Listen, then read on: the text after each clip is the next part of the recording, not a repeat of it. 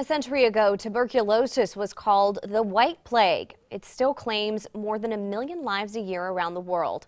This morning, Mahoning County commissioners agreed to place another renewal levy on the May ballot to fund the local tuberculosis clinic, which is run by the County Board of Health.